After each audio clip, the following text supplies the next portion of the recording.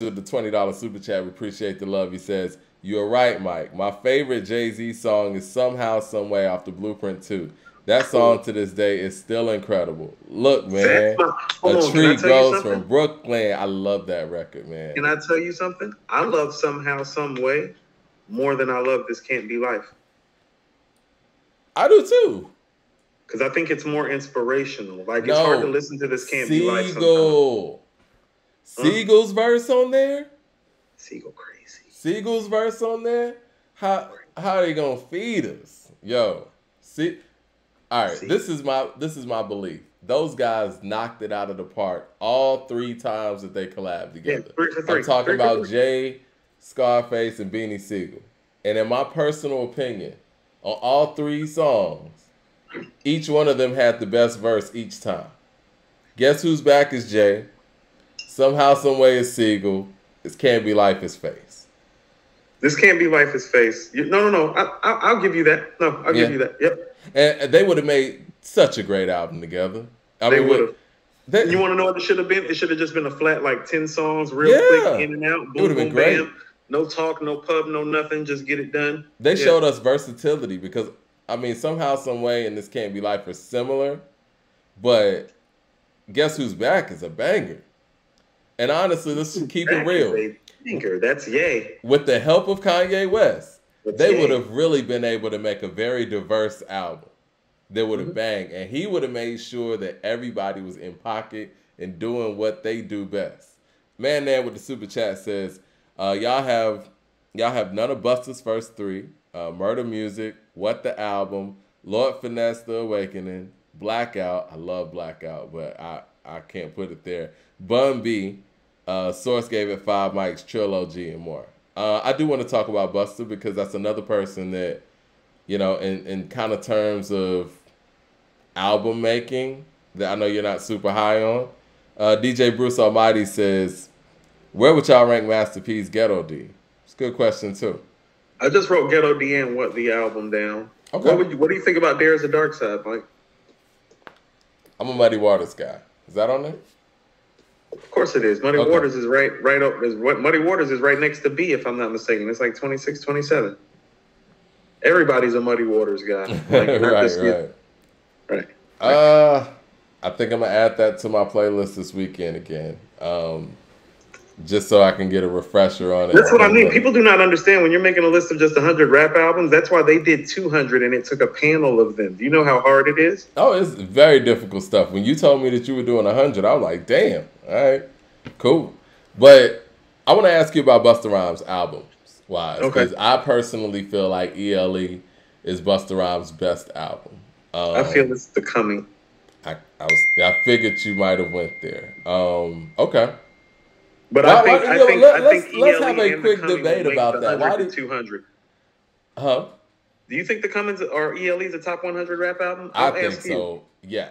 But see, again, I'm kind of biased when it comes to stuff like ELE and Blackout. They came in my primitive years.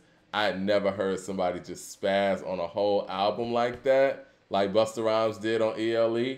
And honestly, when we talk about chemistry and sounding great together and bouncing off of each other, I never really heard anything in our era like Redman and Method Man and what they did on that album either. So I might be a little bit biased to that. Now, as far as production-wise, I think Blackout, you know, it's not that great production-wise, but me personally, listening to both of them and their chemistry, I really didn't care about that. Blackout was one of those albums that when you got in my car, I kept in the CD player, and niggas wanted me to change it when I was playing it. You know what I mean? It was one of those. But ELE now, man, Busta is a beast on that album, man. I'll say this, man. I don't think anybody would have gotten on that album in the zone that Busta was in and out-rapped him on any song. Okay, so listen to what I'm about to say respectfully. Mm-hmm. And I've said this before. Well, give me some specific evidence, not the general evidence that you just provided me with. Yeah, I mean, I'm a little biased there. No, but give me some specific things that make you say that about ELE. You get what I'm saying? Well, Everybody Rise. Okay. And when he came in on what was the song after that? Na na na na na na. I'm on live right now. But you don't remember the name of the song, so that's. Well, no, it was one of those songs where you just spaz on, like, you know what I'm saying? It's Holy Amazing Grace, about face total erase you niggas off the face of the place. But see, again, I'm more of a Bullyfoot rap fan when it comes to. Right. I like when niggas is just rapping, and I can listen that don't to make that. It classic. No, that I'm with you on that. 100. Those are hard to argue that they're classic because it's not about the content being heavy. It's not about like, oh, okay, he hit this area and this, where it's like I feel this on this. It's just rapping at a real high level. Leroy Green had to help you. He said, "Where We About to Take It" was the song, Mike. Oh yeah, that's the name of the song. I mean, you know I don't want Leroy helping us, Mike. Don't let Leroy help you. When I'm on live, this stuff happens. It's so many songs that I love. Hold on, give me some more as ELE. Mm-hmm. That's the first single off ELE. Yeah, that's the first single, and you got not Fired Up, but what was the one they had the Mountain Dew commercial? One More Time, I hit y'all whatever. Tear the Roof Off? Yeah, Tear the Roof Off's on there. And I loved because they did the double video with Tear the Roof Off, and they did dun dun dun dun keeping it moving, keeping it wild, keep the cheddar stacking and piling, but now we happy and smiling because now we living good. And the song with Janet's on there too. Wishing you could fuck around with me and my niggas. I'll be double the wild and double the bitches, double the figures. Yeah, I love that album. But again, it's hard for me to make an argument for it because, again, it had the hits just like any other Busta Rhymes album. But see, the thing in hip-hop, you kind of got to have substantive records in the album. And it doesn't have that. It had the record with Mystical, which I love too. But yeah, I mean, it's hard to... Yeah, I'm looking at the stuff on here, and it's like all the dope stuff on here is the stuff that we heard play in the clubs and on the radio, though, and that's the problem with the album. And that's usually a problem with Busta's albums in general. Well, the thing is, all the stuff is dope, but it's all in a similar vein. It doesn't give you range musically. It's just him on the album just spazzing. Very similar to Muddy Waters in that way. Nas the GOAT says, what about Beanie Siegel, The Truth? Not top 100, but I love What's Your Life Like. Stop, Chill. Remember Stop, Chill? Stop. Mm-hmm. Chill. 007 says, honestly, The Big Bang was super enjoyable by Busta. See, my thing about The Big Bang, and I think on a technical level, The Big Bang's a dope album, but it sounds more like Dre than it sounds like Busta to me. True. Now, I agree. And I think around the time when Disaster Strikes, which is another dope album, and ELE came out, Busta found a whole new sound within himself. Now, The Coming is rah-rah Busta, and you're never going to get that rapper again. So the fact that you picked that album as your favorite Busta album, I get that. But I personally think he's just a much better rapper on ELE. I get it, but it's like, well, Woo-Ha is on The Coming, right? Everything Remains Raw? Yeah. It's a Party by Jeanne. I could argue, man, that the Ill singles... Vibe with Q-Tip? Yeah, Ill Vibe with Q-Tip is on there, right? And Ill Vibe on there. Ill Vibe's on there. But we got another album with Everybody Rise, Tear the Roof Off. I love Give Me Some More. Party Over Here. You got the song with Janet. I love the last couple of songs on that. What You Want, the song with Mystical. You want to know what, Mike? I'm actually going to come up off my opinion. You're right. ELE is better than The Coming. Like when you actually think about it and look at it song for song and the MC that he is, ELE is a better album than The Coming. It doesn't have the awe factor of Everything Remains Raw and Woo-Ha. And I think that's where some of it's from too. And also too, as somebody that was a fan of the whole native tongues, it was nice to hear Q-Tip on all the rah-rah joint on Ill Vibe, and I felt like when Disaster Strikes and ELE missed that. Now, granted, I'm not going to sit here and trip like it's even that far apart, but Coming also had Flip Mode versus Death Squad on it. And Abandoned Ship. And I was just about to say, I love Abandoned Ship. I love Abandoned Ship. I love the way Busta's rapping. The hook alone is worth the price of admission. Yeah. Just his energy, yeah. Yeah. Jay Short with the super chat says, to be fair, Mike, the production on ELE was a 10. I think that I would say this, Busta developed this style. I mean, I won't say his style like he's a producer, but like when you hear a certain beat, it's like, yo, that's a Slick Rick beat. Around that ELE time, Busta developed this thing where it's like you hear a certain calypso style beat, it's like, that's a Busta Rhymes beat. I think DJ Scratchator is making a lot of that stuff too, but he created an identity for other people to duplicate when they make stuff for him. You know what I mean? You know what? Like, hold on, Mike. We need to pull up When Disaster Strikes right quick. When Disaster Strikes got joints. We got somebody in the super chat saying, dangerous. Put your hands where my eyes can see. Body rock. Fire it up. Rhymes galore. When does that Rhymes galore is my shit. That's the shit. Yo, Rhymes galore is crazy. The Fire It Up remix with the Knight Rider beat when he started out the video. Rhymes galore. Rhymes galore. What's the Flip Mode song on there? No, Body Rock, Dangerous, one with Erykah Badu. Yep. The We Could Take It Outside with We Jamal. Could Take It Outside. That's what I was thinking about. Yeah, that's We what Could Take It Outside. That's what I was thinking about too. I was like, hold on, where's that record? There it is. Yeah, We Could Take It Outside was hard. Very compelling arguments. You want to know what? You can honestly say that you want to know what if you think When Disaster Strikes. I'm going to have to come up off my Buster list, Mike.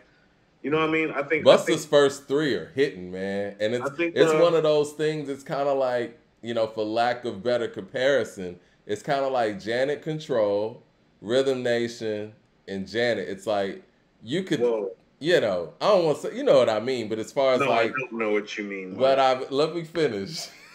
No, I don't. You can have three different people. You can have three different people, and one person would say The Cummins their favorite Busta album. Another would say Disaster Strikes your favorite Busta album, and another one would say ELE. They're all so different, but they're all at that level. And I think he only fell off that level after ELE, to be honest. Like, Anarchy is not even in the conversation. Genesis ain't in the conversation. He came back with The Big Bang Theory, but again, my thing with The Big Bang Theory is it don't sound like Busta Rhymes to me. It's a good album. J-Dub with the super chat says, Busta's one of the few that can rhyme over Dilla's. The Shiner was hard.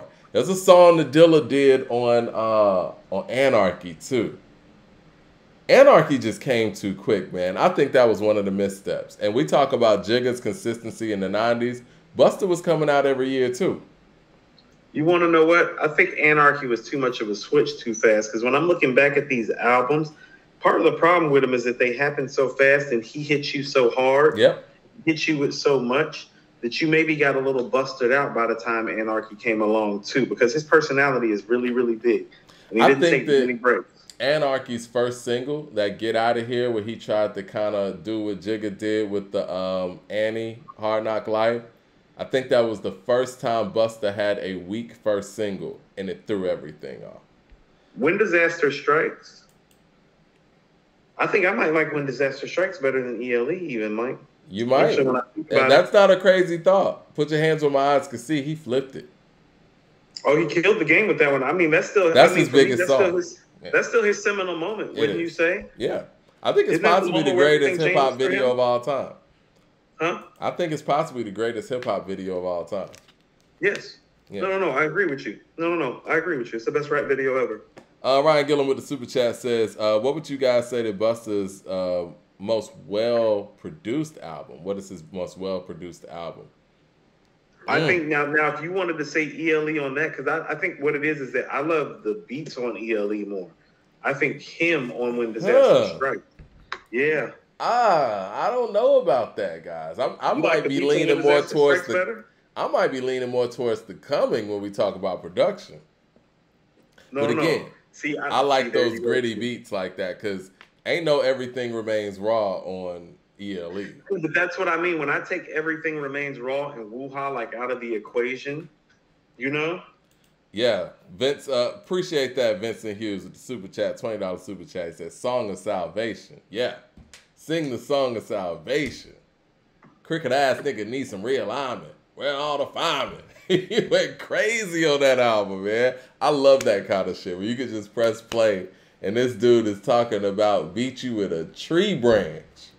Nah, man, that's different Busta Rhymes. But again, that's more of a that's that bullyfoot rap you talking about? It is, man. I'm sorry, no one does that bullyfoot rap like Busta Rhymes in that era. You know, that was because he has the inflection Redman's right there with him. Him and Redman. It's him and Redman. Mm-hmm. Well, it's him and Redman throughout the 90s, actually. Like, literally from about 90 to 99, it's those two guys with that bullyfoot rap shit. Red's like, don't you know who I originated all that wild shit, that rah shit? I mean, it is what it is. That was Redman's style, and Redman was the guy that ushered that into the game. I mean, but that's what I'm saying. Busta was with LONS like around the same time. He was like right there with it. So, you know, comparable times. You know what I'm saying? DeCarlo says, y'all like that but don't like Eminem. Well, Busta Rhymes is just a better rapper than Eminem. Overall, yes. Where's Eminem's scenario moment? He got one of those? Or does Eminem have a put your hands where my eyes can see? Now, we're not going to do this to Busta. You know what I'm saying? Like, does Eminem really have a woo-ha? Does he have a Everything Remains Raw? Does he have a record like the record with Busta and Janet? You got one of those? Mike? I'm just saying, man. I hear nothing but air in the back now. Like, you know. Is that like a stack of hay leaves? Hay leaves. I mean, I'm just saying, man. Yeah, I mean, I hate having that M with Buster conversation. Somebody said M got Renegade. No, Jay-Z has Renegade. We got to stop doing that. The fact that y'all have to bring out Bitch Please 2 and Renegade whenever we're talking about Eminem shows you how weak his catalog is. The first thing that you come with is his collaborations with some of the greats. Come on, man. Eminem got no bangers. How many? Listen, we want to talk about hit records on hip-hop radio at that time. Does he have any of those? He got Stan. Okay. If that's what y'all want to go on, man, really, man, we're going to sit here and say, you know what? I'm riding the Stan. I think Truist made the first comment in his life that I ever agree with, and that's, I miss hearing Lord Have Mercy on Busta songs. Me too. I love Lord Have Mercy's voice. I think that was the cool thing about Flip Mode too. And, you know, I've always talked about great hip hop groups have vocal dynamics. And that you could tell that's what Busta was going for with Flip Mode. Everybody had their own distinctive voice, sound, and flow. Rod Digger was a standout with that. Lord Have Mercy's voice was incredible. Even when Rock Marciano came on Flip Mode, dope voice. I thought that Spliff Star's rap voice was dope. And Rampage had a dope voice. I don't know about that. He had you know what it was? Is that you couldn't tell how dope his voice was because everybody around him had such awesome voices. Busta's voice is crazy, man. I mean, as far as voices go, they're the best clique ever as far as voices you go. Think so? Their voices were like enchanting. It's like, even if you didn't love the beat, it's like, yeah, but I just want to hear them rap a little bit longer. Man, when Busta came in on Wild for the Night, that hook, that shit is... Nobody could do that. Like, how about this? Like, Nobody. Without him on that hook, that's not like a great rap song. As great as that beat is, and I love that beat. That was one of those songs that you heard on Late Night, and the album never really came out back then. I think they ended up releasing it some other time, but... Who did that beat? Who did I want to say Buck Wild off the top. Somebody in the chat let us know. I feel like that could be Buck Wild. 007 the Super Chat says Eminem versus Busta Rhymes in a Verzuz kills Eminem's legacy. That's why it'll never happen. They don't want him to match up with Busta Rhymes like that. And honestly, man, if they talking about Busta needing the Verzuz, he'll kill anybody in the Verzuz. Okay, well, if Eminem is in the GOAT conversation, this should be an open and shut case, right? They're both aftermath to a certain degree. Why don't you just line them up? They don't want to do that because Eminem's going to get slaughtered by Busta Rhymes if he goes to Busta Rhymes in the Verzuz. Busta would have to take it easy on him, to be honest. Man name with the super chat says, Mike, please no Eminem talk. Show is going great without it. Yeah, you're right. It'll start going south.